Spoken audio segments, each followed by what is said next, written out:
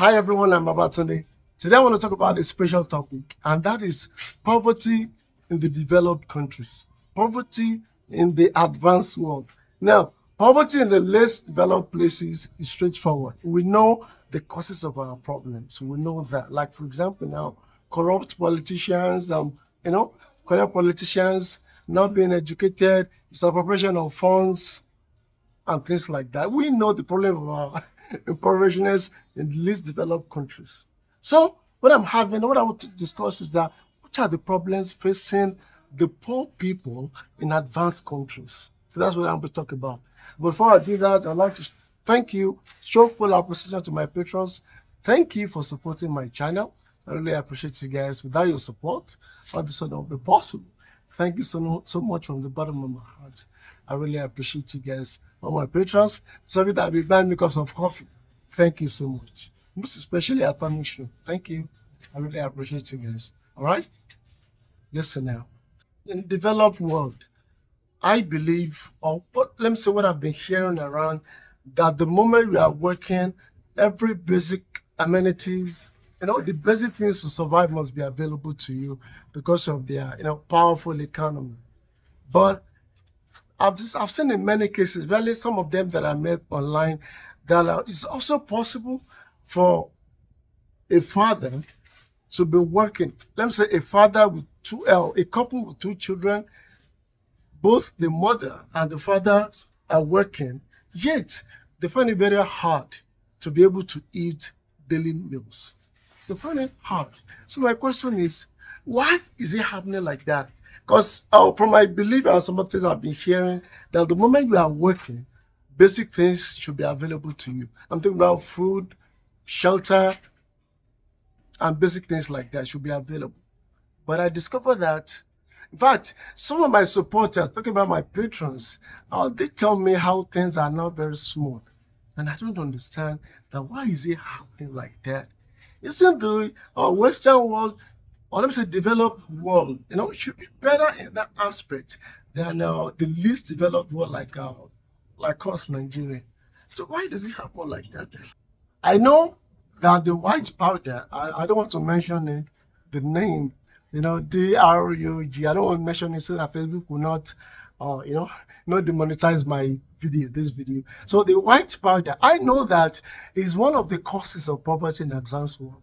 That is very, very simple and straightforward.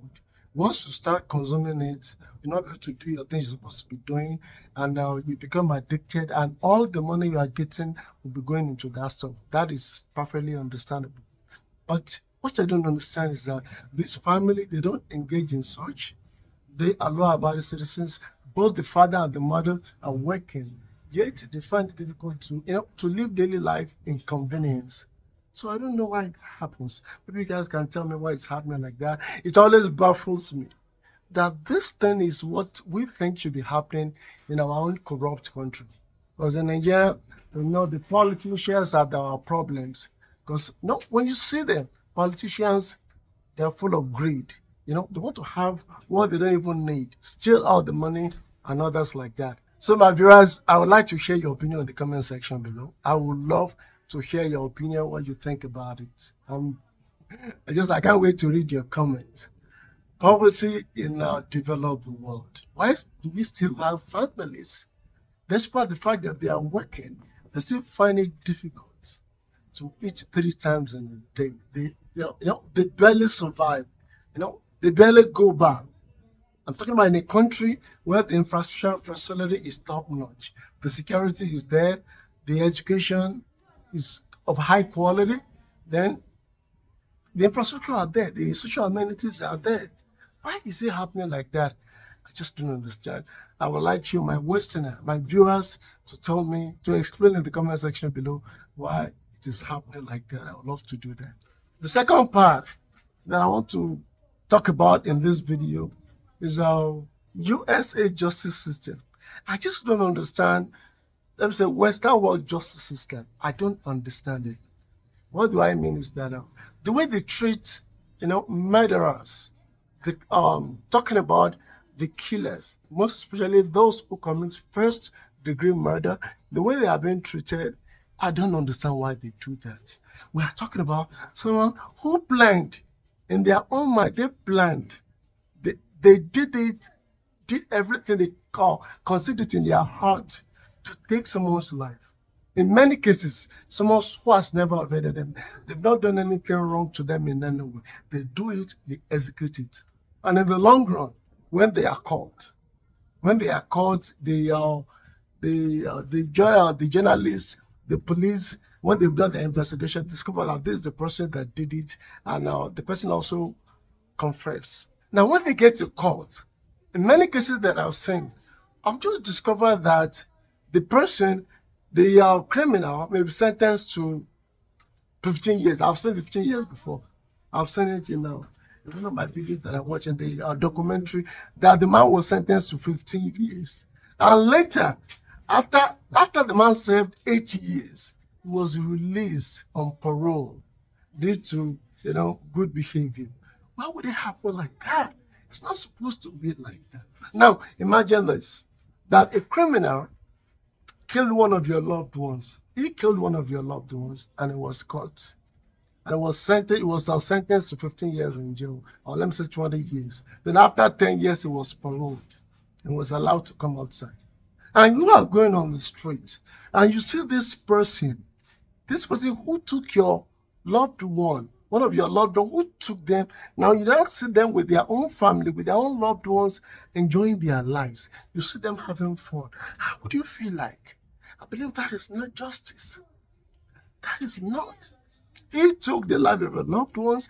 They shouldn't be having fun. They don't deserve it. So that kind of justice, man, what baffles me, another thing that baffles me is that I've never seen much people complaining about that. Though I've never heard different opinions about that, many people's opinion, but I believe if more people are talking about it, I'm talking about the Westerners, things should have been done about it. I believe things are now being done about it simply because many people are not talking about it. Why should it be like that? Even as a first-degree murderer now, if you are sentenced to 25 years, that is not enough. That means that if the criminal is 20 years, the criminal is 20 years old and was sentenced to 25 years, if the criminal fully served the sentence, by the age of 45, they'll be out. And by the age of 45, they can still do many things that we do. Many things that the criminal are deprived his victim from doing. He can still do it. Have a family, enjoy life, accumulate luxury. That is not justice. I want somebody to explain why that can be seen as justice. You take someone's life, you are not supposed to have your own life. I'm talking about first-degree murder now. You don't deserve to have your life once you've taken a man's life. You don't deserve it. That's just my opinion. I'm airing my opinion in this video. But if you have any contradicting opinion, I'd like to know in the comment section below. Thank you once again for listening to me. I really appreciate you guys for supporting my channel. Thank you so much, guys. Most especially at Automation. Thank you very much. I really appreciate you guys. Like my video, share, and comment. And I hope to see you next time. Thank you. You can support me by clicking on the description of the video. You'll see my Patreon link there. Support me for as low as $1. Every cent is highly appreciated. Thank you guys, and I hope to see you next time.